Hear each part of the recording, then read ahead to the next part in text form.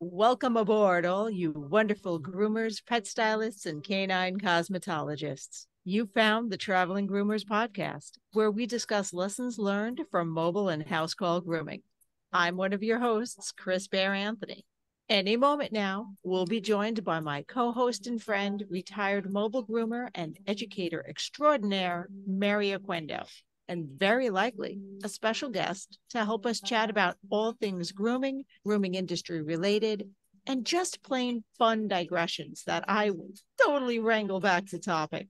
Grab those travel mugs and climb aboard to see where today's topic will bring us. Let's roll. So, welcome to another episode of the Traveling Groomers podcast. So, we do have a very special guest today. Woohoo! Woohoo! And that is Michael Shikashio. Did I say that correctly? Perfectly. Awesome. That's why I made Mary say it. Yeah, I'm sitting here waiting. She's not going to introduce him.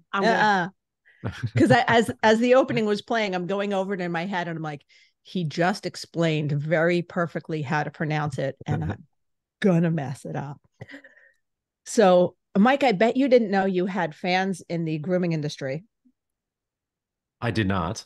Because that's how we got your name. One of our listeners said, "Oh, get Mike from the Bitey End of the Dog podcast."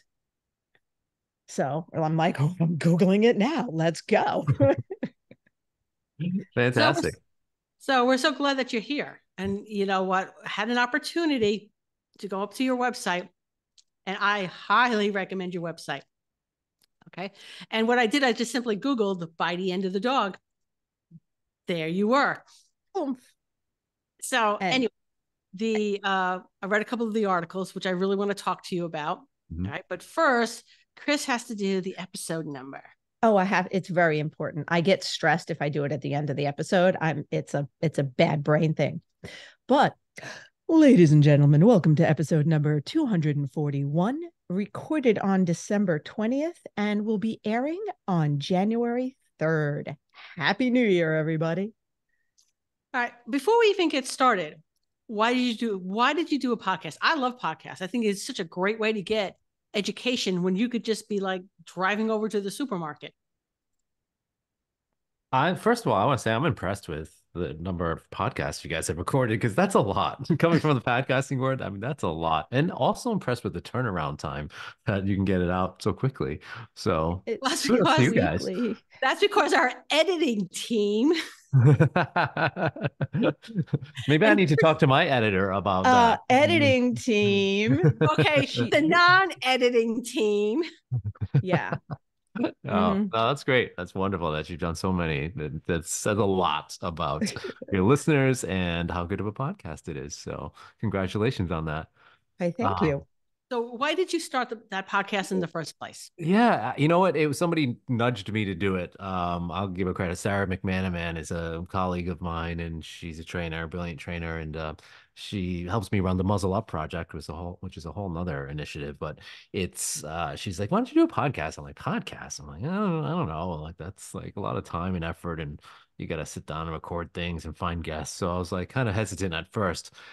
But I'm really glad I did it. I can't believe the response it got. You know, this will be the 5th season coming up next year, and it's just been going steady and taking off in ways I never thought of. So, and it's really focused. It's on aggression in dogs. I mean, it's a podcast that is on dogs, which a lot of people listen to, but then it's on behavior. You get a smaller audience, and it's on aggression, which is even a smaller audience. But for whatever reason, it's one of the top podcasts in the world now, and on in the education space. So, you know, go figure. niche podcasts are the way to go. Yeah, they certainly are. Yeah. Okay. All right. One thing that we did not cover in the opening: you cannot just drop a project and then not tell us about it. So what is the Muzzle Up project? I already wrote that down up here. Yeah, me too. So what is Muzzle Up? Oh, Muzzle Up Project. That is an advocacy site for people that want to learn more about using muzzles for dogs and why we'd use them.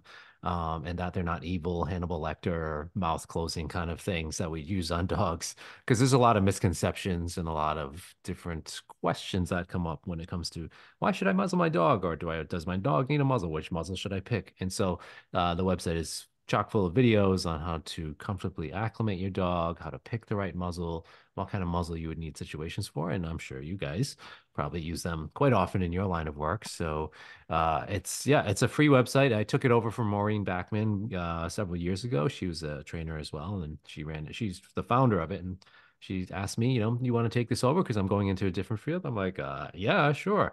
And I was all over it. I was like, yeah, right up my alley. So it's just a free website that's available to anybody. It's full of information, and that's all it is. It's an advocacy site for helping dogs that need All right. muzzles. So the website is muzzleupproject.com. Muzzleupproject.com. Yep. Oh, very Nice. easy. Okay. And Yeah, we love our muzzles. we do. Unfortunately, you can 100% laugh at one of my preferred muzzles because as house call, a lot of times I'm grooming the dog when the owners are right there watching. Mhm. And even now I'm doing some in my home salon. The owners are welcome to stay because I'm used to that. So it's that misconception of what muzzles are, and they kind of can see when that their dog is biting at me. But I've got those plastic duck muzzles Oh, those are awesome. because have you seen those silly Mhm. things? I've seen just about every kind out there. Yeah, Because I've I seen those. can joke to the owner that, oh, I'm going to turn you into a duck. And I go like, you're a duck. And it helps their brain handle it because Definitely. it's funny. Definitely. It softens the image, right? Yeah. And that's Yeah. why some of the companies now, like Trust Your Dog is a great company that makes biothane muzzles, and they're all these different colors, and you can Yeah. choose what colors you want. So it doesn't have that ominous look on that some of the other types of That muzzles. old fashioned big basket Yeah. muzzles that looks like these Yeah. Hannibal Lecter things. Yeah. So why not soften the look and help, people, destigmatize them a little bit, right? So I Love it. use, well, I'm going to say during when I'm teaching the first aid class, I do make a joke about the Hannibal Lecter look because for dogs that have the pushed in faces, getting Mhm. muzzles on them can be really difficult. Yeah. Yeah. So I would take a basket muzzle and put it over the entire head of the pet. Mhm. The pet can Mhm. breathe, Yeah. this is what we call the Hannibal Lecter look. So it's a joke. Yeah. Mm. But they have actually muzzles for the brachycephalic breeds too, even that are just what you're talking about, almost like like the cat muzzles, like Yeah. Yeah. just the eye holes. So here's a funny story too, is that I was at a workshop. I was giving a presentation once in Providence, and I didn't, I at this time I was like exploring and researching all the different muzzles out there, and I stated to the audience like I have a muzzle fetish, and it just came out Oh like no. totally the wrong way, and people just started dying laughing because I said that. I'm like, that's not what I meant. I mean, like It's I not. like I Let love. us not bring furries into this. Yes. No, not. Like I know muzzles, like I know the different brands. Like I've spent a lot of time researching the different brands. But yeah, so I've seen every kind, like the duck muzzles, and then the opposite, they have like these really scary looking, like almost like Halloween costume muzzles for Oh dogs with yeah, with the blood teeth dripping painted out. on them. Yeah, yeah. And then for the brachycephalics, they actually have like a full face covering. Now, obviously, that's going to make it harder for you guys to do any kind of grooming up at the top end, but they are pretty safe and fairly breathable. That's another thing you look for. You want to make sure the dog can actually breathe, especially if it's a brachycephalic, right? You want them to Right. be able to get air. So some muzzles aren't appropriate depending on the situation. But yeah, so And yeah, I muzzles I are the one. also in one of the episodes I was listening to earlier, Mhm. it was the one on small dogs and aggression, and they talked about just taking out a bar so that if you're Yeah. using it during training, you can still treat them. Yes. And Yeah. I'm like, that's brilliant. They can't bite you, but you can slip cookie in there. Yeah, there's so many muzzle hacks you can do. Like I actually I'll show you right now. I just Oh, had yeah. a company send me Bark Pouch, which is this company here. They sent me a bunch of samples, and these are really cool because you just twist off the top and the dog can lick at it. So if you want to do Ah, muzzle acclimation and training, or even a distraction technique for a grooming procedure, a veterinary exam or something, great product because these are stuffed with real food. Like this isn't garbage processed stuff. It's made in I think Ohio, and they just put real food in there, and it's great because the dog's licking at it rather than right. a treat that they eat and then they turn on like, are those scissors next to my head? So the lickables are much more efficient for keeping a dog distracted and creating a positive experience with like any kind of husbandry, handling, grooming, veterinary procedure, right? So yeah, things We like this. So you can even make your own out of, squeeze tubes and stuff. I needed that once upon a time. We had one of the corporate shops I worked at. We had this bulldog. It was either a bulldog or a bulldog type with, those real underbites. Mm-hmm. And the only way we could get his nails done is if one person did his nails and one person just fed him cookies, just kept him 100%. And we called that underbite his cookie tray. And Yeah. it was so intense that if he dropped one, we had to back off until he got another one in his mouth. Yeah. Because So if he that dropped one, he yeah. would remember somebody is touching my feet. I must go eat their soul now. Yes. Yeah. So though that's why the lickables are so great, because it Yeah. just keeps the dog so focused on it. And those things, most dogs die for them because they're just stuffed with like the best, sardines and cream cheese and turkey and liverwurst and beef and all kinds of good stuff. So All right, because you know what? Because Chris, you could take that, maybe get one of those little things that you can stick to, like we got the stuff sticking up on the walls, and stick it to the bar for the yeah. loop. All right, so you keep them focused right there at the loop where the bar is, the grooming loop, grooming arm. Yep. And see, this is new with Zoom, so I show my hand, and the little hand goes up there in the corner. Oh, no way. I'm Yeah. gonna try that. Now we're gonna go play it's the raising your hand. It sometimes All right. happens, it sometimes doesn't, and it makes us insane. So there we go. Put your hand down. Anyway, you put it on the groomer's arm. It's been 4 years since I've been a groomer, so I'm like forgetting terms now at this point. So you put it on the groomer's arm, and you can let the dog lick it while you're doing what it is you need to do. It's a distraction. And it's way better than what we saw a couple of years ago with someone putting saran wrap around their head and putting butter. Yeah. Did that make you cringe as badly as it made us cringe? That made us trainers cringe as well, as I'm sure as the groomers. Good. So yeah, it was cringeworthy across across disciplines. Yes. Yeah. We were thinking, oh, someone's getting their face bit off. Yeah. But anyway. Oh, wait, it is time for our first commercial break. We got distracted and good stuff. So this is why sometimes we run over, but we will be back in 30 seconds. Okay, I love my Evolution swivel shears, and you even know that these customizable shears come in non-swivel as well. But did you know that they're the only ones I've been trusting my sharpening with for around 15 years, and that's how we met? What? You haven't tried their sharpening yet? If so, send in your next batch of sharpening and you'll get one shear sharpened for free with a $75 order just for telling them where you heard about them. Your shears and blades will thank you. All righty. Okay, in case that'll happen about 4 more times. Sorry. Okay. I'm sold already. So I'm reading your articles. Well, not your articles, the articles that other trainers have put in there. So the first one I read caught my attention because, the whole alpha roll thing, which as a groomer, so again, now I've got probably at this point, if I start from the day, 20 plus years ago. And I was taught, do the alpha roll. I need to be boss. All right.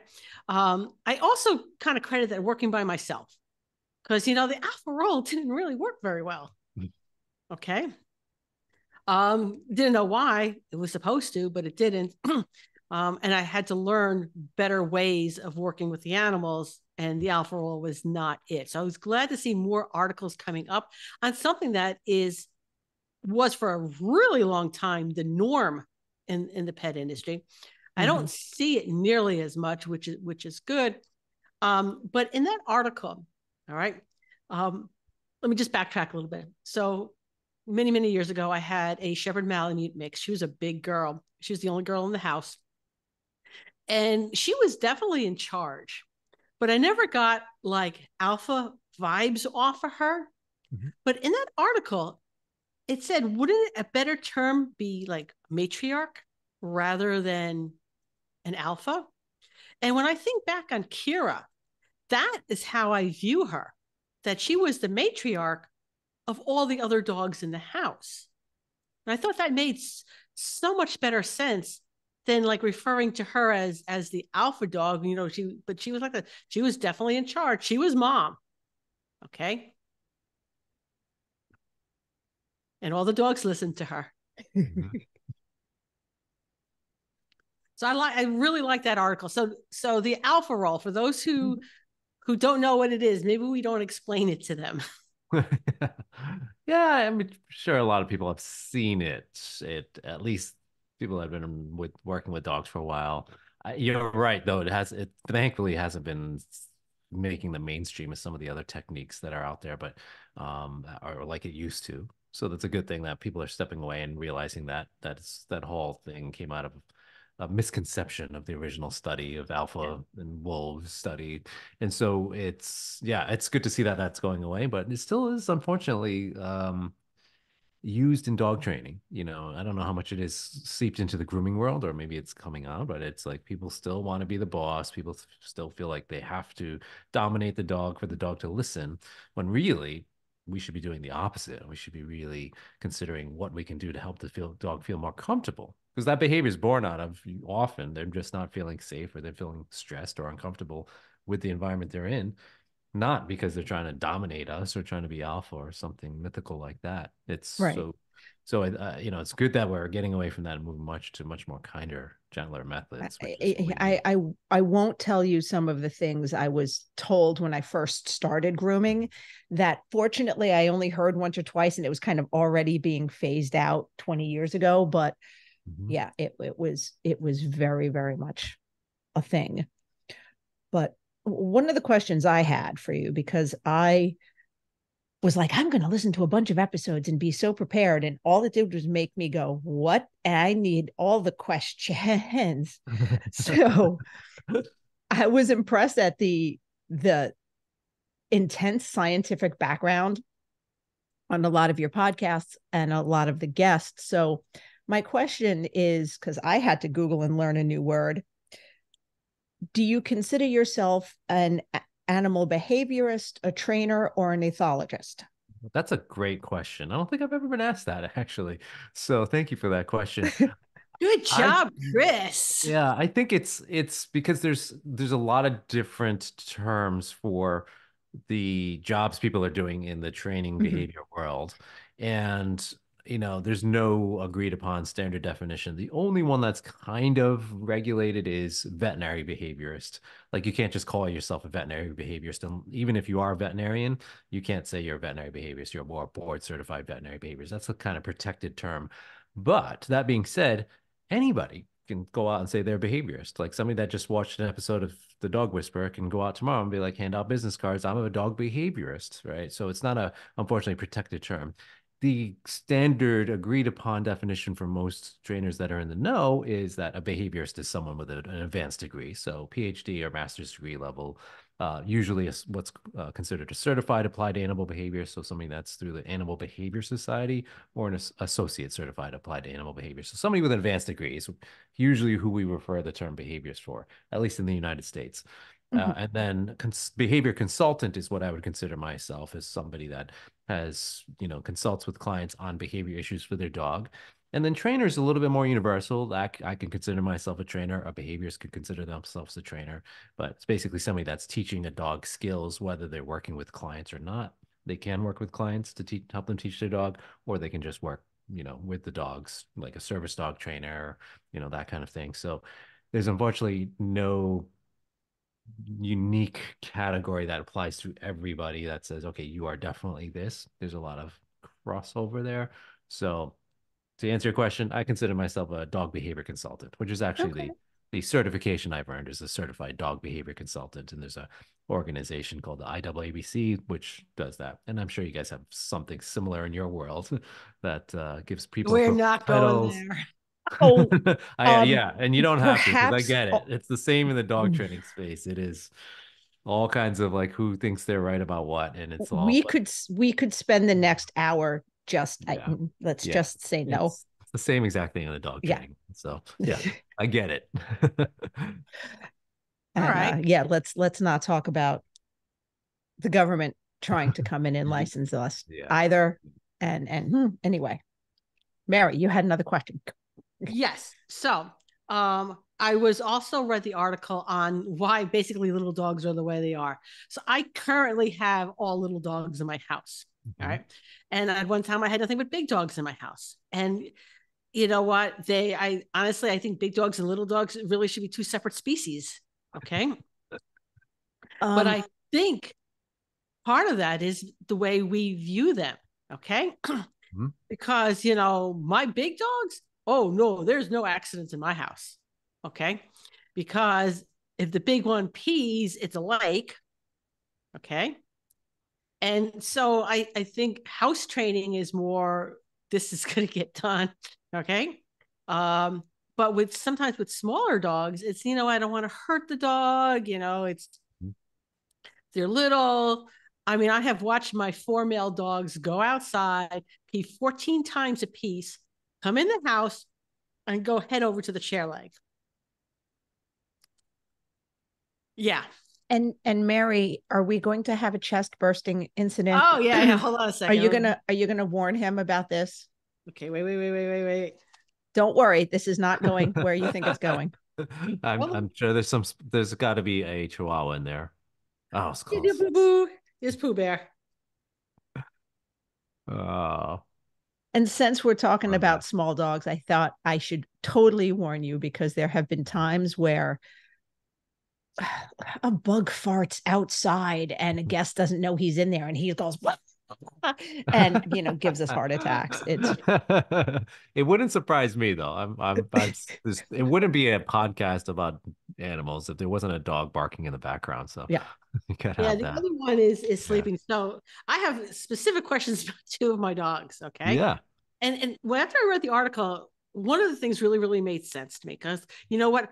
I had a golden retriever. I didn't just scoop him up and put him someplace. Okay. Yep. If I wanted him to go someplace, it was like, hey, Rick, let's go. Move. Okay. So I'm asking him to move. I'm not picking him up and moving him. But these little guys, I could pick this guy up. He doesn't think twice of it. I have another little dog I could pick up, doesn't think twice of it. Yep. The third one, yeah, he's not too thrilled about it. Cecil over here. Okay. Cecil has a real issue with it. Okay. And you know what? Not looking at it from his perspective. He is diabetic. He's got glaucoma, so he doesn't see very well. Okay. Most of the time I'm picking him up at least twice a day. He's getting a shot that's associated with being picked up. All right. He won't do the stairs. And I think that annoys him that I have to pick him up so he can go down the stairs. All right. So picking him up I've learned that instead of just going and grabbing him to pick him up, I pick him up on his own terms. Okay. Which is resulted in a lot less bites for me. All right. He's less aggravated. But you know what? And I read it in the article. I mean, it just didn't occur to me that, you know what? Yeah, I would never just pick up a large. Loom over them. Right. We don't just go to large dogs, even when we have to lift them for something to get them in the tub. We're like, okay, hand on collar. It's a slower process. We're not just wink and like fling them up in the air and expect them to be cool. Yeah. So it was nice. It was nice to read that, you know what? Yeah. I mean, so it really validated how good the information is on your site. And I have to admit, I am also totally guilty of not taking small dog aggression seriously in certain small dogs. Like, no, if it's a Shih Tzu and I have to trim their face, I am taking them deadly seriously. But if it's a little old Chihuahua or Pomeranian, those are just breeds that I love. And something about a little old Pom that looks at you and like, and I'm like, oh, you're still so cute. I'm still going to snuggle you. And I'm like, no, I shouldn't. Yeah, that's a good thought process, because we do want to think about the little ones and what they're going through, even though, because it's what society does to us. Like we look at small dogs and we think, oh, that's cute, or that's funny when a small dog growls. But if we just interchange that small dog with, a 130-pound Cane Corso that's doing the same thing, we wouldn't be laughing as much. Or if we go even a step forward, what if all dogs weighed as much as a horse, and you had the strength to like pick up a horse, or you barely, like think about like how that horse would feel about being picked up, right, off the ground when they've never experienced it. So like Mhm. larger dogs, they hardly ever get picked up. They don't get that experience, whereas smaller dogs, they kind of get desensitized to it early on. They tolerate us. Some of them will actually like it because they get the reinforcement of attention from their person or the warmth that they get, being under somebody's From sweater. So there's living some in a reinforcement sweatshirt. Yeah. history too, right? So they actually get they learn that it's a good thing and a good outcome usually, but some of the small dogs actually can be a scary outcome. So it's sometimes we forget that as a society. I think just a general society, like we think of when we see small dogs on social media and everybody's laughing at the Chihuahua, but nobody's laughing at like that Great Dane or that German Shepherd that's growling in somebody's face. So, Mm. yeah, I think that's a big part of it. And probably you guys see the same thing too, like with the small dogs you're grooming, they're sometimes going to be much more apt to be picked up or not. It's like you should one on the end of the other. But if you go look at their behavior history and what they've experienced, it'll tell you why you're seeing that now, typically. And it's usually the ones that are having a tough time, it's through a culmination of bad experiences from being picked up. Small children picking up and squeezing the dog, or somebody scary, Uncle Bob coming over. It's like, oh, what a cute chihuahua. And the dog's never seen Uncle Bob and comes over and picks up the dog, scares the dog. And then pretty soon the dog's like, I hate when people pick me up, including whoever else is going to pick me up in the future. And that could be a groomer or a veterinarian or somebody else. So that behavior history and the social influences, it's really interesting to see just how much people can change the dog's behavior over time like All that. right, I've got a scenario for you. Wait, We're gonna do a hold commercial that thought. for you. Hold that thought because I have to do a thing again. And then we'll be back. Buy those I shears. Oh, get love those being shears a sharpened. household groomer, but I hate doing laundry or worrying about asking my clients for fresh towels. Waypet has solved those problems for me with the Wet Pet disposable towel, taking up much less space than traditional cotton towels and easy to wring out and reuse. These super soft, comfy, absorbent towels eliminate any cross contamination concerns between pets. And now their new, smaller washcloth size can even help those sensitive eye areas. Great for cleaning out wrinkles gently and thoroughly. Need to keep water bowls for your clients on hand that are easy to disinfect, but hate all the room traditional clanky metal bowls take up? Or just have a very active pet? Their collapsible silicone bowl comes with an aluminum D-ring hook that can be attached to your pet's leash or anywhere else in your van for easy storage. You can get one by itself or in their handy travel kit, along with a set of 3 tick removers and 1 small wet pet towel. So stop by their website to check it out, raypet.net, and tell them the traveling groomer sent you. Yeah, those towels are actually pretty awesome. All right, so this is the scenario. Yeah. All right, so back I had 3 dogs at the time. One was Shakira, she was the Shepherd Malamute. And she was easy 135 pounds. She was a big dog. Then there was Sammy. He was a pit bull mix. He was about 70. And then Baby, the Chihuahua, who was probably about 6 pounds. Okay. So the dogs are outside one day, and the property next to me, they're putting in a septic system. So they got the big machinery, really large men. Okay. And I would say Kira and Sammy are barking respectively from a distance, like, yo, we're here. You're there. You stay there. Oh, but not Baby. Baby was ready to go in for the kill. What would you tell me about my little dog? So you mentioned 3 dogs there. Yes, Baby Okay. was the Chihuahua. Okay. So Shepherd Malamute, and then a pit bull mix, and then Baby. So 2 really big dogs Yeah. and 1 tiny dog. Yeah, the tiny dogs don't know they're tiny sometimes. They are, when it comes to, especially when it comes to dog, aggression or dog conflicts, is that you will often see that small dog not realize that, hey, all this Oh no, other no, dog this has to was do is this step on wasn't me. against the other 2 dogs. This Oh, was okay. he was ready to go after the guys in the Oh, adjacent gotcha. Okay. property. All right. So I'm thinking this dog's got I don't know, maybe he's gonna be up for a Darwin Award. Yeah.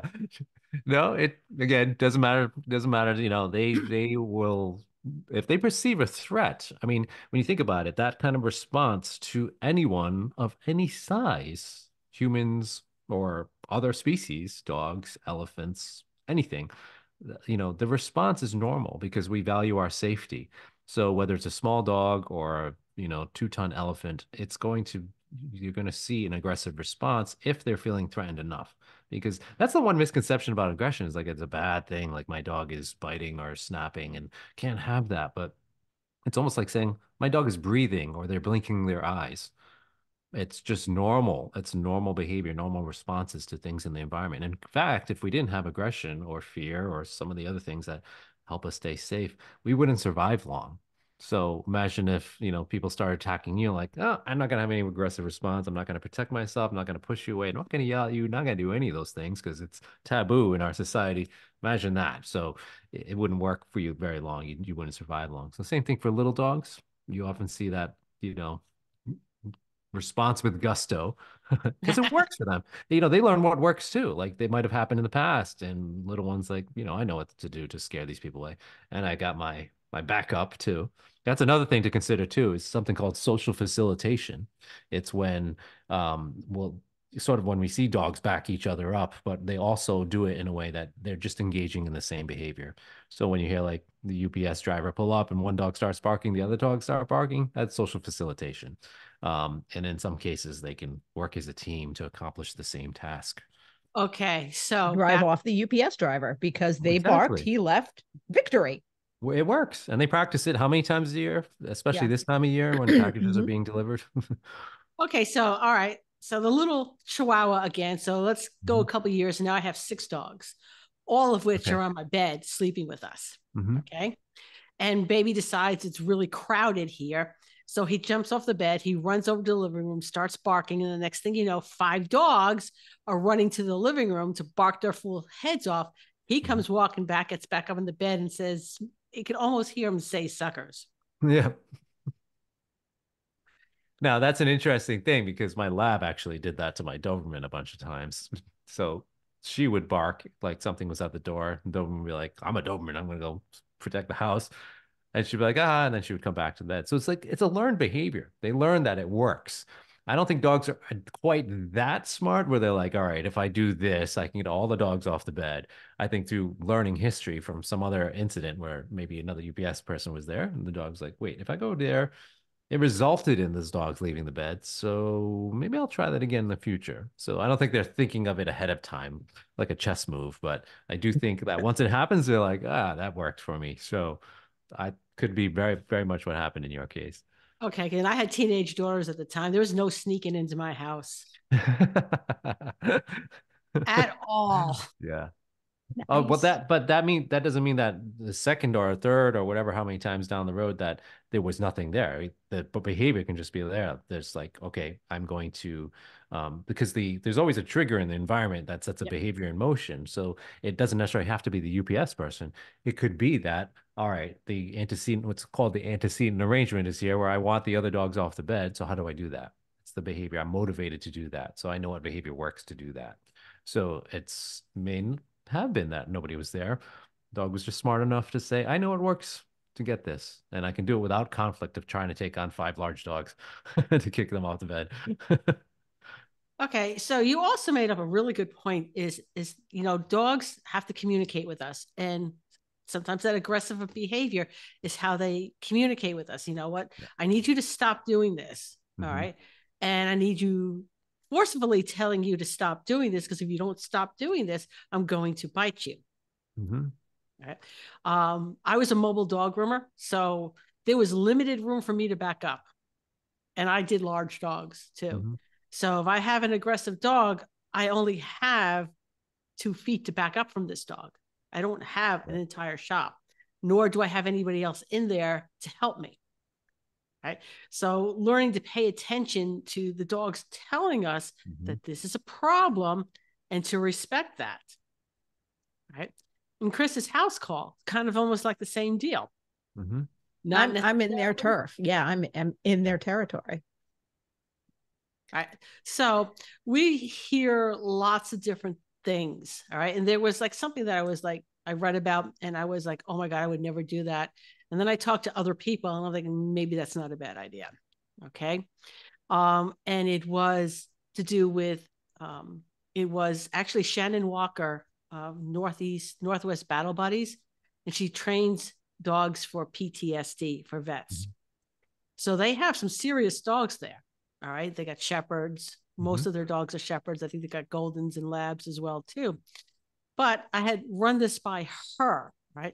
So the thing is that somebody did like a YouTube video or a TikTok or whatever, that you should have like a lead in your pocket all the time, so that if a dog attacks another dog, you could choke the dog out. Mm-hmm. To get the dog from killing the other dog or killing a person or whatever. Okay. And when I first saw that, I was actually mortified that you would do something like that. Mm-hmm. What is your take on that? So it's describing an emergency scenario to me. Yeah, So an emergency yeah. situation. So if somebody is like being attacked, or if it's a dog fight and the other dog's latched on and not letting go, that's actually one of the techniques I teach in my what's called the defensive handling and emergency handling workshops, to dog trainers mostly, but to veterinarians and groomers and dog daycare and shelter staff, for the emergency scenarios. So it sounds like such an awful thing to do to a dog. Like, oh my gosh, you would choke a dog out, or you wrap a leash around a dog's neck to choke them. Obviously, that's not something we're going to do to teach a dog how to sit, or, greet them at home with, right? It is for emergencies only. So when somebody's being attacked. And so actually, that is one of a variety of tools and techniques I would approach and use for, again, emergencies. I even state that in my workshop. I stress the word emergencies when somebody is at imminent threat of, harm, or the other dog is being, attacked and hurt. So see what classes I don't see at the trade shows. Okay. We see behavior classes, mm-hmm. how to read dog behavior, how to read cat behavior. But what I don't see is that type of thing being taught at the trade shows. Mm-hmm. And you know what? There are very busy shops. All right. There are shops that are doing 30, 40 dogs a day. Yeah. They have multiple groomers. Dogs are walking back and forth. Mm-hmm. All right. Now I'm thinking that maybe groomers should be taking such a class for that emergency situation. All right. Yeah. Not that they're going to use it every time a dog makes a funny face at them, but something that should be in their back pocket. I think anybody working with dogs or with things with sharp teeth should know the emergency handling. And I talk about this all the time in all of my workshops, is that it's really under recognized in our industry. So when I say industry, I mean groomers, daycare, trainers, veterinarians, anybody working with dogs, animal control. The issue is that it's highly underreported. When somebody gets attacked very badly, I hear about it because I'm doing the workshops, and somebody always comes up to me at the end of the workshop. And I've lectured to thousands of animal professionals around the world, and I've heard some horrific stories from groomers, daycare folks. They've been attacked, airlifted to the hospital, losing limbs, but nobody talks about it because why?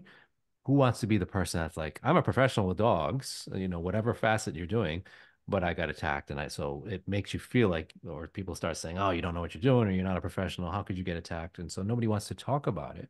And so a lot of these really awful things are happening out there, but nobody's mentioning it. And the only time you really hear about really bad dog attacks is the mainstream media stuff, child riding down the street on a bike, child in a home kind of stuff, but you don't hear about this groomer or that daycare staff or that trainer was mauled, because nobody talks about it. So I think it should be an absolutely mandatory thing. Everybody should have at least just the basic minimum of what to do if a dog attacks you. What are you going to do if you're in your van, your mobile grooming van, and a dog, large German Shepherd, breaks their, whatever they're being secured with, and they come after you and they pop their muzzle off, and now they're attacking you, and you're by yourself in your van. Mm-hmm. That can end disastrously, of course. So I think just the bare minimum, because here's another interesting statistic, is that if you look at the number of injuries per capita, we have in the animal care industry more injuries per capita, meaning more of us get injured, than deep sea fishermen, coal miners, and lumberjacks. So we are in one of the most injurious professions in the world. We get bitten a lot, we get injured a lot, and we get pulled off our, injuries. Not quite as bad as some of those professions, of course, but that says a lot about the safety practices we have in place, which is bare minimum right now. So we definitely need to be putting more in place. And you're talking to someone who was attacked by a Saint Bernard. Mm-hmm. And I am very glad that I was in a shop at the time, and that I had places to run to and counters to hop over, and and other people to help. And also fortunate that he stopped when, and I'll our listeners have heard the story before. I'll may tell you off air if you want to hear it, because it's kind of funny, but you don't often hear that about dog attack stories. But he didn't want to go in the crate. So when that trigger stopped and I backed off to get away, he's like, oh, okay, I won. We're cool. Until somebody else tried to get him in a crate. So it was, he got sent home wet. That was a come get your dog now. Here's story. the other thing too, is sometimes owners are not honest with us. Yeah. Right? Yeah. Has your dog ever bitten anyone? And you know what? I would specifically ask, has your dog ever bitten a groomer? Because you'd be surprised at the number of people who think getting bit is part of the job as being a dog groomer. Oh, I've had people straight up tell me to my face, because when I worked with corporate, and we only had so much leeway with pricing, but I would charge, I called it a Band-Aid fee. I'd be like, here's an extra $20. Your dog made me bleed. And I've had people straight up in my face, eye contact. Well, isn't that your job? Like, think about any other profession. Like, imagine any other profession in the world, and somebody gets injured. Oh, isn't it your job to get stuck by a needle from somebody's got an infectious disease? You say that to a doctor or a nurse. Yeah. Oh, isn't it your job to get, burned by the fire to a firefighter? Like imagine saying the same thing. It's mind-boggling, but it again just speaks of the volumes about the safety that needs to be in place. That really, because I don't want to scare your listeners away either. I don't want people like, oh my gosh, I'm gonna get mauled. Oh, we don't scare easy. You don't become a um, groomer. but here's the thing is to consider is that we are in a profession again, and especially you guys, is that you're getting dogs that are going to be in a higher state of stress often because they're in a different environment than the client that's got the dog in the home and just cuddling with them on the couch. So you, as well as veterinarians, as well as trainers, as well as folks in the shelter, anybody working with an animal outside of their normal environment is getting a slightly different animal or a much different animal in many cases. And it's another consideration for safety. So you're already saying, I'm walking into a hot environment. It's like a firefighter, like not receiving any training or not learning how to use a fire extinguisher. If you're going to get into that profession, of course you're going to learn those things to stay safe. So yeah, safety is just it needs to be, because the sad thing for me is when I see professionals leave the whatever industry they're in because they got bitten or attacked, and then they get what's called cynophobia, which is actually fear of dogs in some cases. And they can't work. They can never work again with animals. And that's tough to see, because I was actually concerned, because this was very early in my career. I wasn't even a groomer then. I was a bather, and I was a little concerned. But so far, the only real negative impact is I can't watch Cujo, because no, that's what it looks like. Turn the channel now. Well, it's a terrible we're good. movie, so yeah, no, bad movie. I understand. But, all right. And I have a question related to that, and I will ask it after these messages. And speaking of continuing education, because we either were or will be, join the Andis world-class education team each month for live interactive virtual classes. You'll learn new and trending styles, as well as tips and tricks from some of the best groomers in the industry. Whether you're looking for basic skills, trending styles, advanced techniques, or even just ways to spark your creativity, the new Andis Grooming Education site is your source for finding what you need to create your way for success.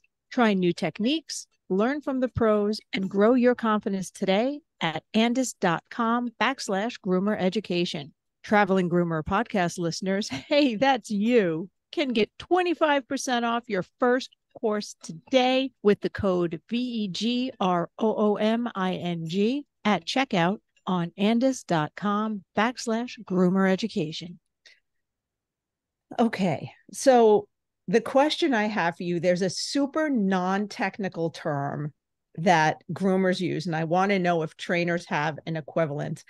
And I originally heard it specifically in relation to Rotties, but this Saint Bernard had it too, because I could have sworn I ran into him years later when he was a much older dog.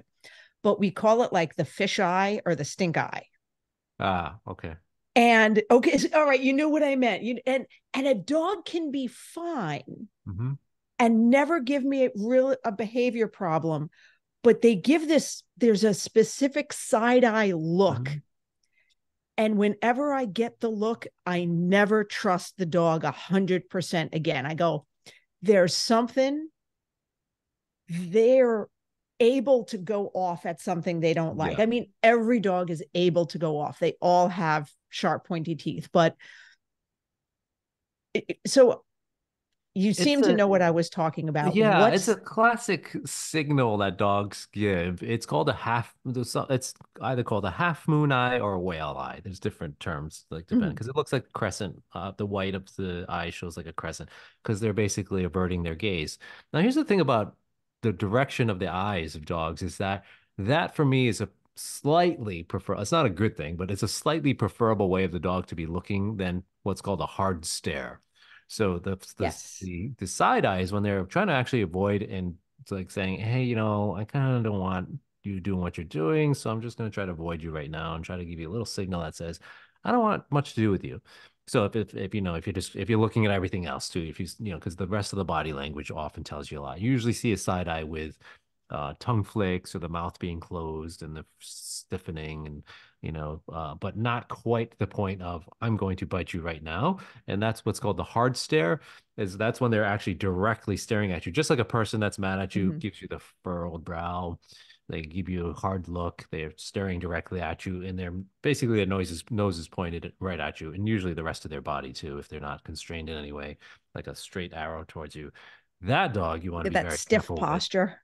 That Yeah. typically, yeah, they're about to attack you and bite you. And typically those dogs can continue with a more sustained attack.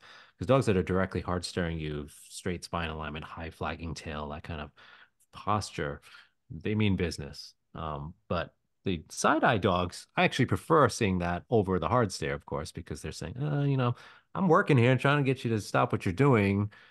So I'm going to keep trying that. And then if you keep doing, I might have to escalate to doing other things, growling, snarling, snapping, biting, all that stuff. But so side eye is a very classic. Some might also call it what's called a stress displacement or an appeasement behavior, although a Mhm. couple fancy terms for it. But all it is saying is that the dog is usually uncomfortable with what's going on at that moment. Now, do you also find that excessive licking or Hmm. kissing when they lick you Hmm. as a form of appeasement behavior? That can be a couple things. Sometimes you taste good, so you can keep that in mind. So sometimes you just have something on you that the dog's just tasting. But consider the context. So if you're doing something to the dog and the dog starts licking you, there's actually a great phrase. It's called kiss to dismiss. It's the dog actually licking you to get you to stop doing what you're doing. It's typically more of a quick, rapid succession lick, lick, lick, not a very excessive like lick, lick, lick, lick, lick, lick, lick, is not stopping. That's more of a stress displacement behavior sometimes as well. And it can be a compulsive behavior in some dogs too, but it's typically the one you want to watch out for is if the dog's giving you other stress signal. Maybe the ears are pulled back a little bit. Maybe they're licking their own lips. Maybe they've got the side eye or the whale eye and their tails maybe a little down and tucked. And those kind of signals. And then they also do the I'm going to lick your hand while you come over to touch me. That one's deceiving to people because that's what gets people in trouble. It's they think that, oh, the dog loves me, they're kissing me, but that's Yeah. actually the dog saying, I want you to move away. It's similar to what's called a tap out behavior when the dog rolls over onto their back and shows you their belly. Mhm. Yes, there's some dogs that are like, I love when you rub my belly. And think of your classic golden retriever that loves people. But there's some dogs that are saying, Uncle, they're like, I'm rolling over because I don't want you to touch me. And again, if you look at all the other signals, like you Yeah. might see the side eye and their arms being drawn in, their tail tucked, that dog is actually saying, I don't want you to rub my belly, but I'm doing my best to avoid you. So there's those And nuances, right? it is, and you really have to speak dog. And I know the word dominance gets thrown around incorrectly, but you have to read it in context. So that's what you're talking about. Okay, there's a difference in rub my belly and Yeah. uncle, Yeah. stop. And if they're saying uncle and you keep pushing it, Hmm. could you push that into aggression? Like, wow, I tried to de-escalate. Then the dog's like, I tried to de-escalate. I was polite about it and everything. Yep. And she kept touching my feet. Yep. Yeah. Some dogs will escalate and some dogs will just say, okay, just get it over with. Let's deal with it. And some dogs will go into even something called learned helplessness. That's where they completely give up. They're saying, I can't do anything here.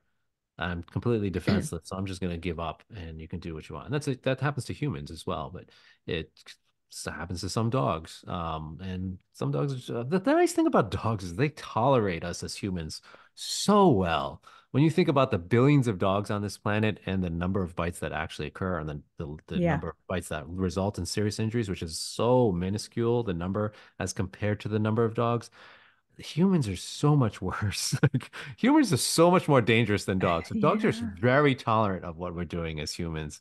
And the amount of injuries they give us like dog bites are sensational, right? Like people make a big deal about it, but it's so far and few between for a dog to actually injure a human. It's so rare.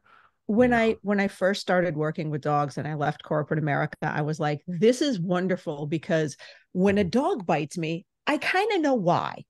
He tells me about it. I know why I did something. When a human bites your head off, who knows what the hell? I'm like, where did that come from? Isn't that, it's so true. But dogs are just so lovely and transparent, and they don't lie to you when they're expressing their feelings. So that's why a lot of us gravitate towards dogs.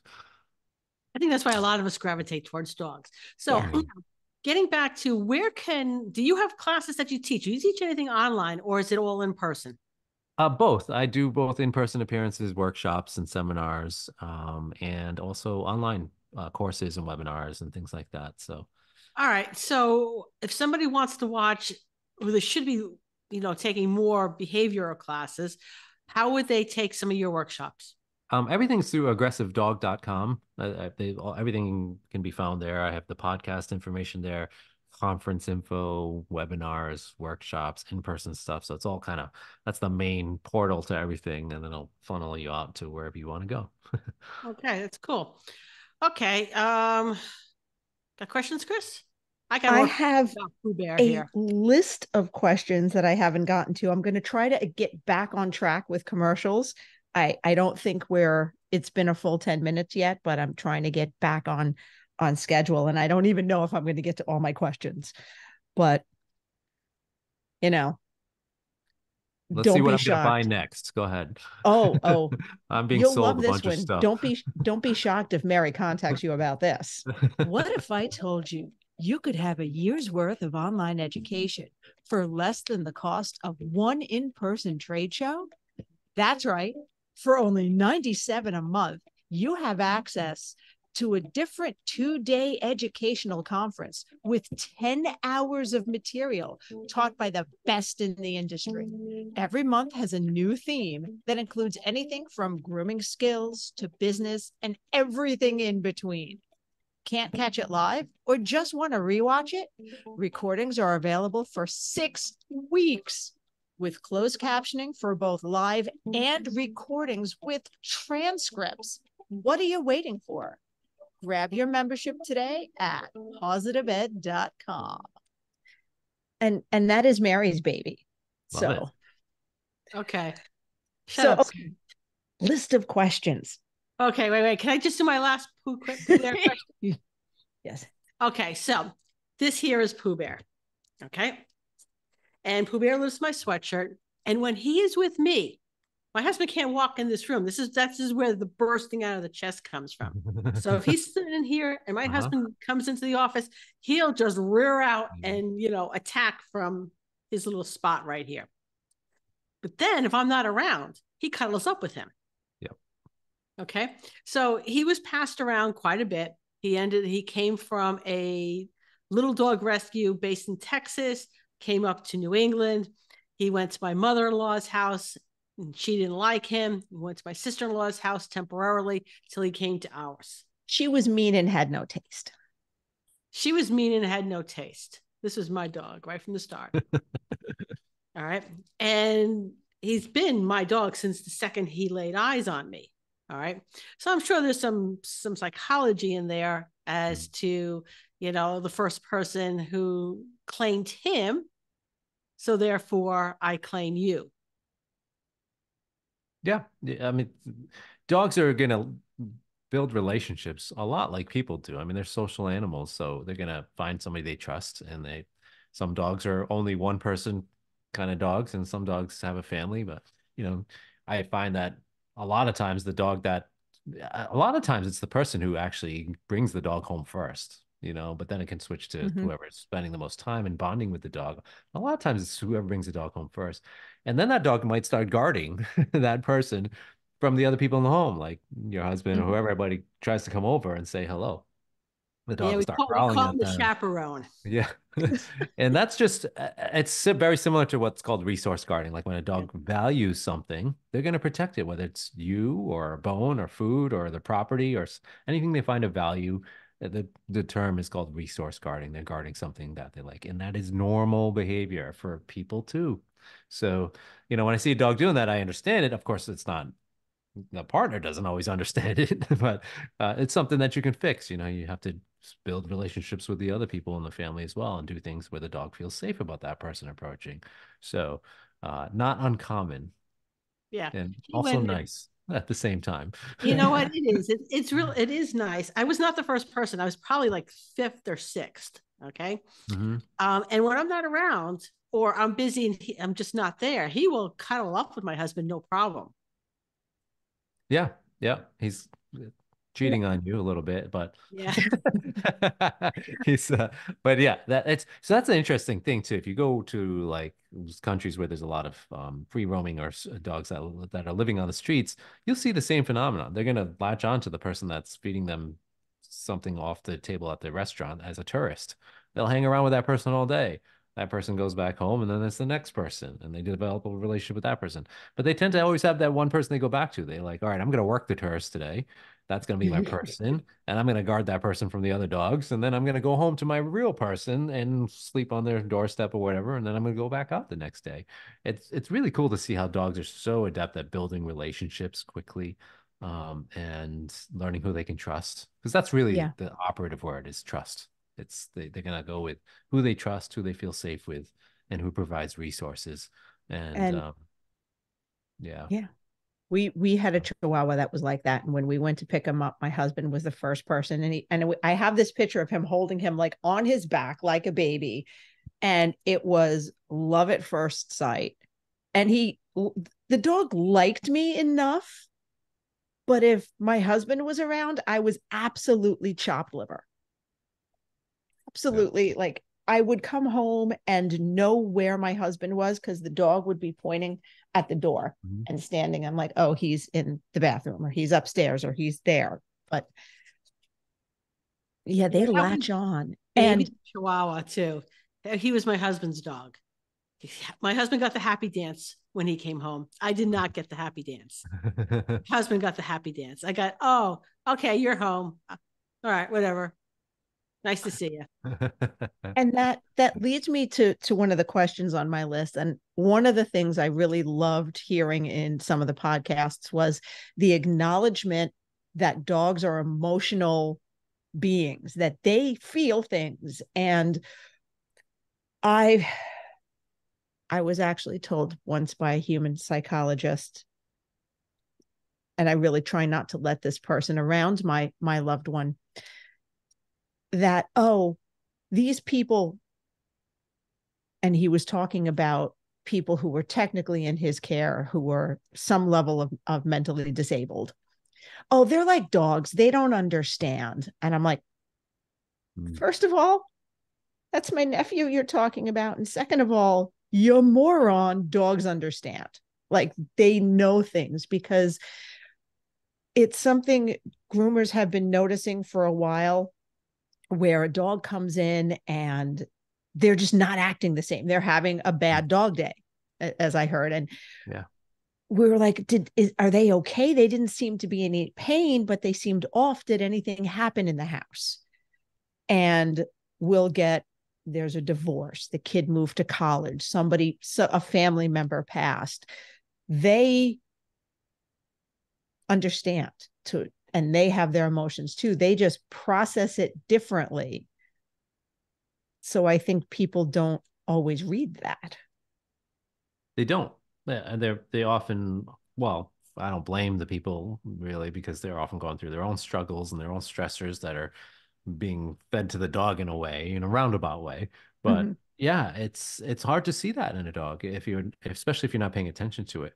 And dogs are so good at responding and observing not what we say, but what we do and how we do it. So they're paying attention to the Yes. micro expressions. They can read our faces and expressions way better than the next human because that's what they're paying attention to, not so much what we're saying. Like, yeah, we can say the magic words like walk or, you know, car ride or whatever, but those are cues in the environment. Basically, it says that something's about to happen. So same Yeah. thing can happen with our facial expression because that's how they're reading us all day long is our expressions, our movements, our demeanor, everything that we're doing, the movements we make when we come in the house, come home from work. They know if we're angry or upset or what the potential next actions could be, us stomping down or slamming something, which then you know, changes how they're feeling. So that's really what they're feeding into is all of the what we're doing. They may not understand that, we got yelled out at work or something like that, or we didn't get the raise we wanted. They don't know that, but they see our expressions. They see how we're acting. They're seeing our demeanor. And so that's so crucial to think about because dogs can have bad days because we're having bad days because they see what we're doing and they don't know it's confusing for them too when you think about it. They're like, I don't know why are they so upset? They don't know what happened at work, and we can't explain to them either, right?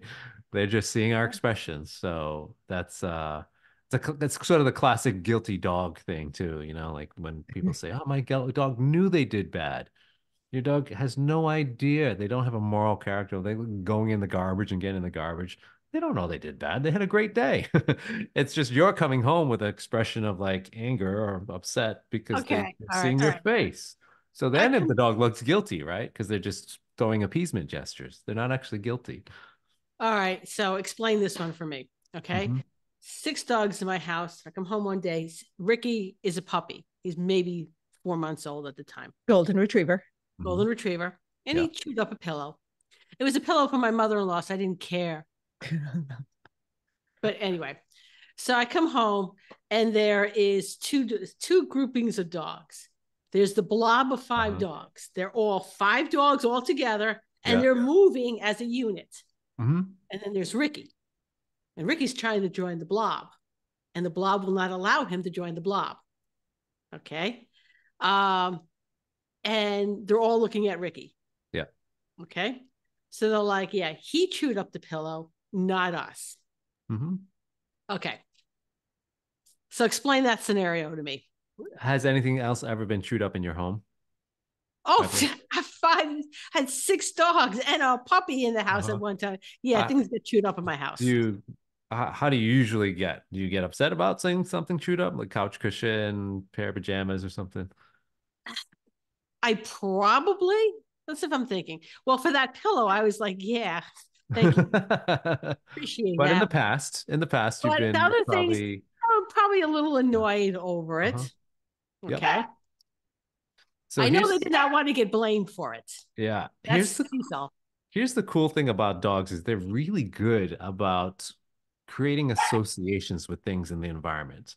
So your other dogs have learned that when something gets torn up, it's not a good Mommy thing. gets mad. Yeah, Yeah. could get mad. So there's a little maybe they're like probably wondering, like, oh, that wasn't so bad that time. But but yeah, it's the pairing of the event that says, okay, torn up pillow or torn up object of any kind.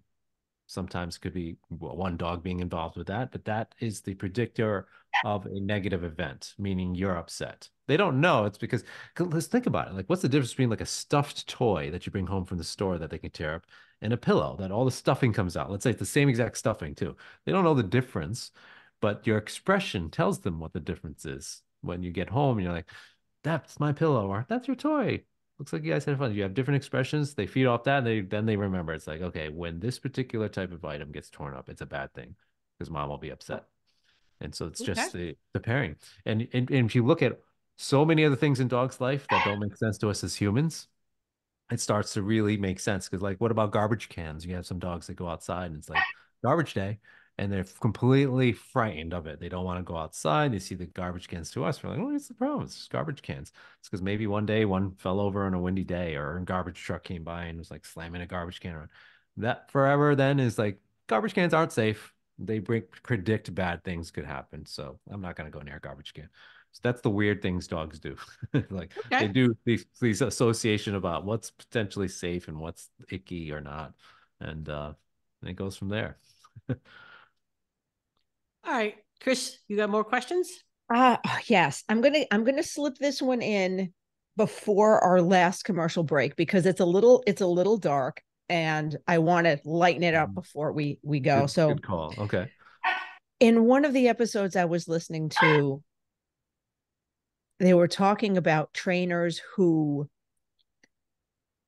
actively talk owners into putting dogs down Mhm. because the aggression issues are so bad. And my only experience with that is I had a dog come in with for a nail trim once, and the dog was muzzled.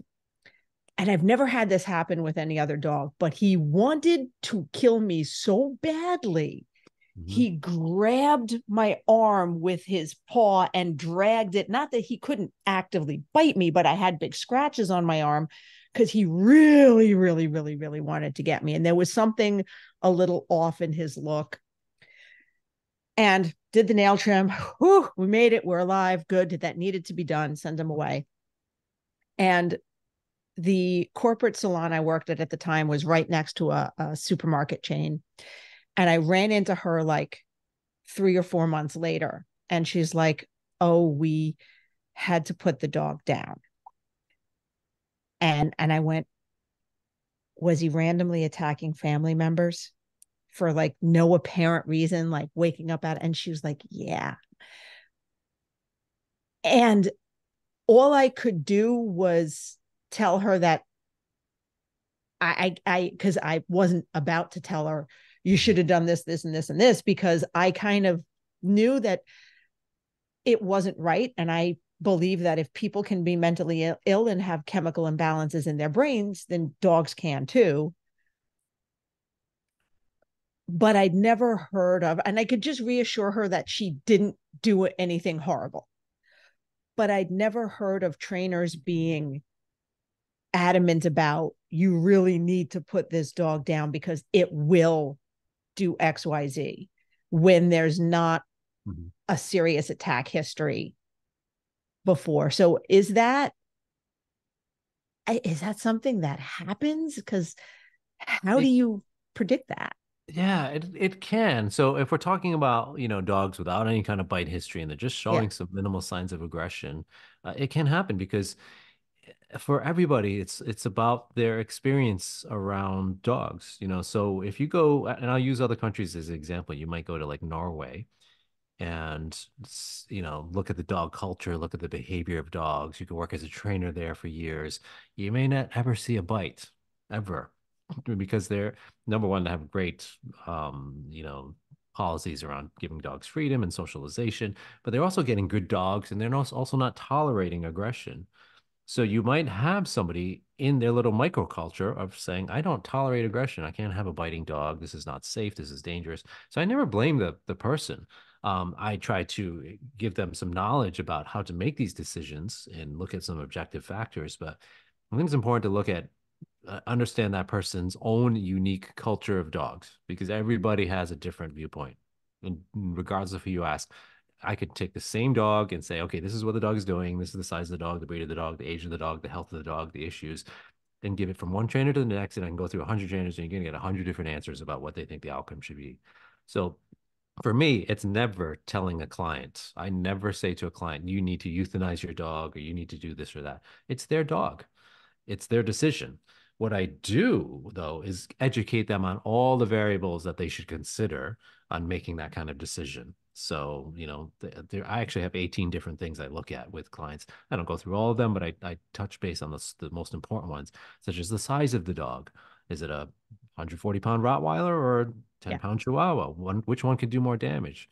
I look at the bite levels. Like, is this dog mauled somebody before? Is it just air snapping at people and it's done it 100 times, so it's being super safe about its biting? Is it a dog that has lots of health issues that need to be addressed? That's going to take more time and more money. Are those health issues contributing to the aggressive behavior? Does the client have the time and the resources? Do they live in an environment where it's tough to manage? Do they have like 5 kids and the dog's biting kids? That's a totally different case than somebody else. Do they live in a open gate beach community where there's tons of people in and out and it's very hard to manage the dog?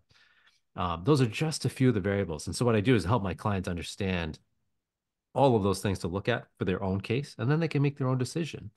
And sometimes it's not easy. Sometimes it's pretty straightforward, like a dog has literally mauled somebody or put somebody in the hospital several times. Like that's a dangerous case. And then you have Yeah. some that are also on the other end. Dogs, you explain to them, your dog's air snapped 150 times and has never made contact. And it's only because the kids are throwing rocks at it or something ridiculous like that. Like it's so obvious that that dog is not dangerous. So you have those kind of ends of the spectrum, but sometimes it falls in the middle. You know, you have dogs that are biting and it can be in multiple circumstances. It's over food, it's at the groomers, it's at the vet, it's when Uncle Bob comes over. You know, all of those scenarios can make it more difficult to decide what to happen. But again, it's up to the person or the rescue or the shelter, whoever has ownership of the dog, right? I have another scenario. Just wanted to get your opinion on this. I have Yeah. a friend who does corgi rescue, Hmm. and she had a corgi that she could not adopt out. It had some brain issues, and it would just go off and snap Hmm. and really go at you. And she was so stressed and so high strung. And what she wound up doing was she took it to the vet and said, okay, we're going to pull all her teeth. Mm. And Yeah. the vet examined him. With that's a little strange. The vet examined him and went, because she came in with a Hannibal Lecter muzzle on, and the vet tried to examine her, and she went, Yeah. and then he went, okay, so we're gonna do that. And being on the receiving end of one of her gummings, I can't imagine, because I was just standing Hmm. there and had flip flops on, and all of a sudden I'm like, oh, Bridget is like at my foot, just, Yeah. and I was nowhere near her. I Hmm. was standing over here. She walked up to me, something in her brain went, ah, and she, but then if you went banana, she'd go, what?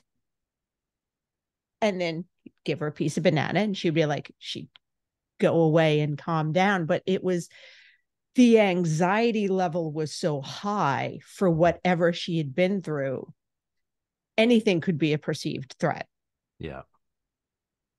Yeah. I Yeah, mean, that term it's called de-arming or defanging is another old yeah. term for that. It's when they remove the teeth, which I don't believe in because I think it's akin to like like the punishment just doesn't fit the crime for me. It's like not saying somebody just shoplifted here and we're gonna cut off their arms, right? And said Mhm. so you never do that again. Yeah, maybe it'll stop, but it doesn't, let's say that person's doing it because they're trying to feed their family, right? It's not gonna actually solve the problem. It's Yeah. not gonna help the dog feel any better. In fact, it can make the dog feel much worse, right? It's sort of like when people declaw their cats, I right? was just about to say, like, declawing cats makes them more likely to bite. Yeah, it's not a nice thing to do, right? And it's Mm-hmm. such an extreme measure to solve what usually can be fixed in other ways, right? So, obviously not all aggressive behavior can be addressed, but most of the time it can, without having to remove body parts of the dog. So, yeah, I'm not a fan of that, but again, I'm empathetic to why somebody would do that. I can understand that you want to save the dog. You don't want to consider the alternative, and but you do have to consider the dog's quality of life. If how much they're going to be doing okay if they don't have their teeth, like a major tool for a dog. Mm-hmm. When you think about how much they use their mouth to do things, it's like removing a big part of that dog. So considerations. All right. So we're going to take our very last commercial break. This one's just 30 seconds, I promise. And we'll wrap up on a lighter note because All that right. was that was scary. And I got to remember where my buttons are. There we go. I know As a when I'm house on the girl road groomer, grooming, the I want to idea keep things as a rolling house girl along. groomer, I The know when idea I'm on of the road van and grooming, generator I want to maintenance keep things had kept rolling me out along. of one for With a years. 9-foot But clearance, Hanvey Hanvey Engineering Mobile and Design Vans has been actually making fit mobile through grooming most vans dry for pools. well, And now I know what I happens when thought you it press was 2 free. buttons No at once. chance. That sounded like two of you, Chris in but three of stereo. you.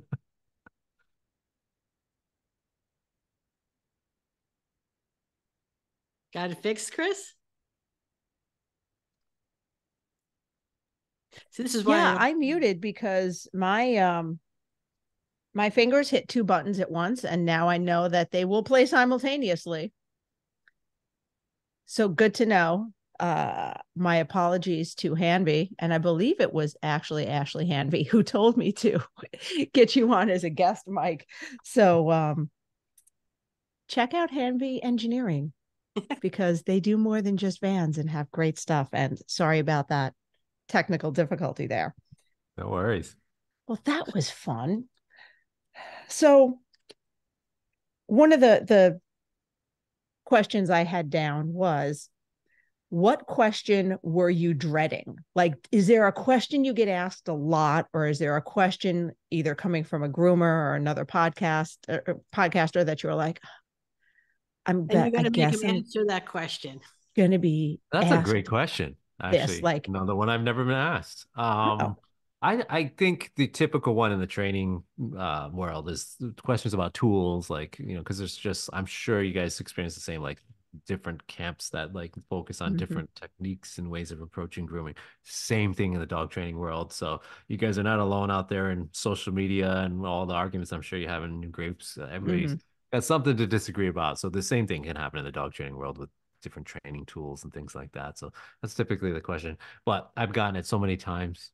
I love, like, if I was going to answer questions for the rest of my life, I could do that strictly because I love Q&A and talking and conversations like All this. right. Yeah. So was that ask you about clicker training or don't ask you about clicker training? Like I said, you can ask me anything you want. It's your show. Well, is there anything that you would want a groomer to know? Because there's some things groomers want trainers to know, but is there anything you would want a groomer to know regarding training and regarding dealing with aggressive dogs, especially since we either have in our head that we have to do this, or for the dog's health, we have to do this. So how to get them through, they're telling us they're unhappy, but we kind of, Yep. their nails are throwing up gang signs and affecting their gait. It's got to get done. I think you guys are in a similar position as veterinarians. There's things you have to get done. Like you're bringing the dog in. You can't just be like, oh, we're going to take this slow process and get your dog used to it over 20 visits. It doesn't make sense, financially, time wise, dog wise. Like it's difficult. And so my top wish list, whether it's veterinarians, groomers, trainers, or anybody I'm talking to, is just talk to the other people so we can all work together as a team. Because if I can say all the things I want to a client. I'd be like, all right, this is what you're going to do. Cooperative care. You're going to teach the dog chin rest. And then they're going to sit here lovely for the groomer and do a chin rest. And so they can do the ears and all this other stuff. But if I'm not communicating with the groomer, that's gonna completely fall apart. And if the groomer's like, what is this cooperative chin rest? What? No, let's just come over here. And so there's no communication. That's where the breakdown happens, and it doesn't help Yeah. the dogs. So for me, I would love more collaboration between trainers and groomers and Oh, veterinarians and same. shelters, and just get everybody talking more about what we're doing, because like me, I know next to nothing about grooming, and there's so much I can learn from you guys and other people I talk to, and that's just so helpful to help the dogs in the long run. And just to get back to what you were saying about, like, there's times when you have to get things done. So some trainers don't recognize that. We're like, oh no, you can totally give the dog a break. Sure, there's some leeway on a lot of things. Maybe we don't need to do certain things on a certain day. We can wait till the next time. We can get the dog more comfortable, more acclimated to the grooming environment wherever it is. But there are some things that need to be done. We recognize that, but not everybody does yet. And that's the balance there, Yeah. right? It's Yeah. like saying, because there's a tendency to be like, oh, that trainer doesn't know what they're talking about. We got to get this done. And then that groomer doesn't know what they're doing because we got to take our time with this. So And we in got a to find that perfect, balance. yeah, and in a perfect world, we can communicate with our Yeah. clients and get them on regular schedules and get them in as puppies as early as humanly possible Yes. so that we Yes. can, so that it's not as big an Yeah. issue. Yeah, and I love seeing that too, by the way. I love seeing Yeah. that the trainers are focusing more on getting dogs puppies ready Yeah. for grooming visits and veterinary visits. I love that that's happening more so than let's teach them all how to sit down, stay, come and walk nicely on a leash, which can help, but it is not going to help the dog at all in a grooming setting, right? Maybe it's stay, but that's about it, right? Like in terms of what we typically would teach as trainers in the past. So, that all those collaborations go such a long way because we share, like, I've learned so many amazing tips for handling and defensive handling from groomers, from veterinarians, from shelter staff. And if we work together, then the trainers can be like, hey, check out this new distraction technique or this chin rest behavior to the grooming world, and you combine those things, guess what? That dog is going from having a lousy time to having a great time because you got all these people invested in helping them feel comfortable. And that's what we Yeah. really want for all the dogs. We want them to feel like they're having a good time going to these things. They should look forward to the groomer. They should look forward to the vet. They should look forward to hanging out with the trainer, not any of the opposite, right? And we can get that going at an early age in the puppies and get that word out to everybody. Then you guys won't get bitten anymore. Then we get That would be nobody bitten nice. anymore. That's what I'm going for. That's what I hope just keeps continuing in our world. All right, Mary, I had something marked down for if time, and we're already over time, but we touched on it, so I'm going there. So there was there was something floating around Facebook and the grooming groups for a while now. I think it started like a year or so more ago Oh, I know what you're talking about. regarding consent Yeah. grooming. Yep. Uh-huh. Consent grooming. And we all laughed our asses off at it. I'll be perfectly frank.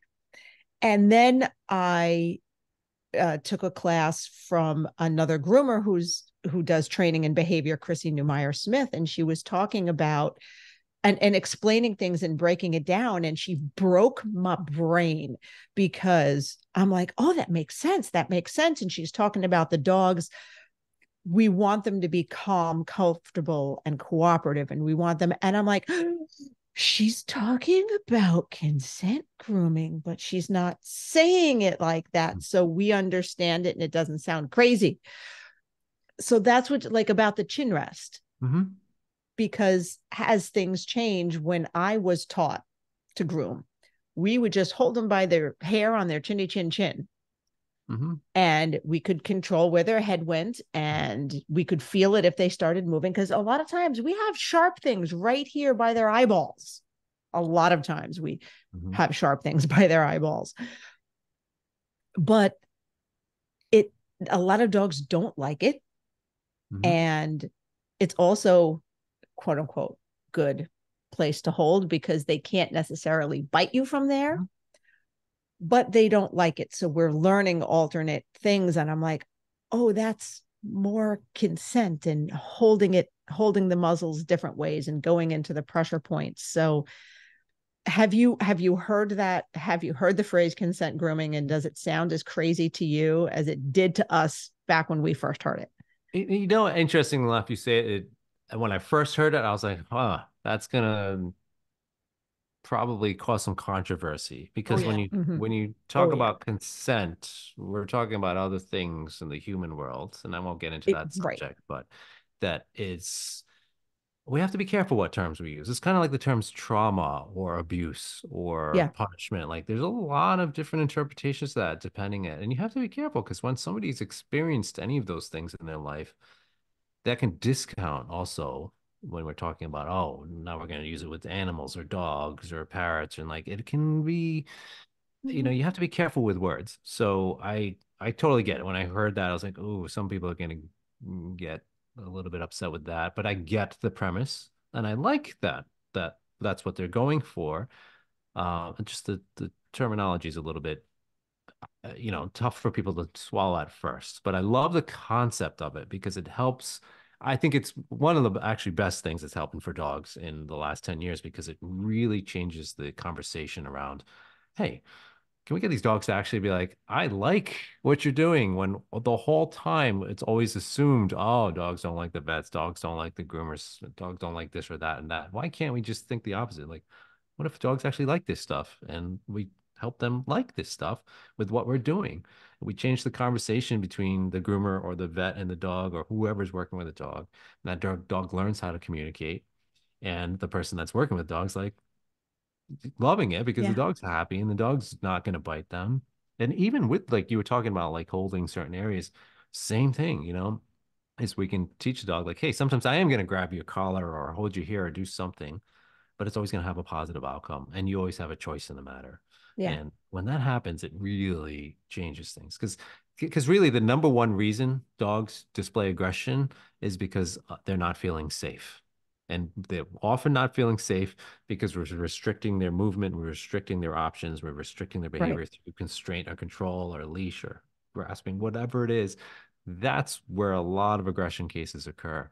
So if we give them the choice to be like, hey, I can move out here if I want, I'll come back because I do kind of like this game, but I need a break. So imagine that you're going to Yeah. completely eliminate the aggression in that context. So, And see, and I don't know why it's the term. It was the word consent that I knew was going to be a problem. yeah. But when I first learned how to groom cats, okay, that is precisely how I started to groom cats because I didn't have anyone telling me that we don't do it this way. Mm-hmm. Found that working with the cat Yeah. instead of the cat will do what I want the cat to do, that it worked so much better for me. Just listening and working with the cat. Yeah. So that And was consent grooming back 20 years ago. Yeah. Right. and terminology can change. Like, Mary, what do you call this? Mike, what would you call this? That's a loop, grooming loop.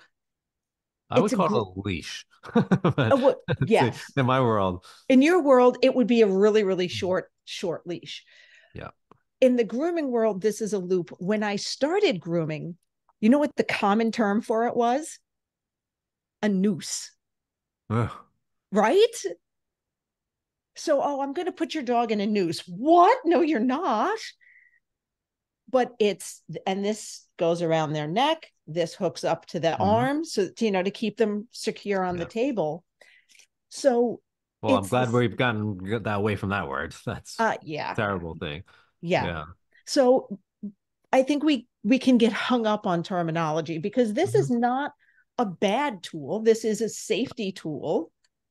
But when you call it a noose, not exactly a good thing.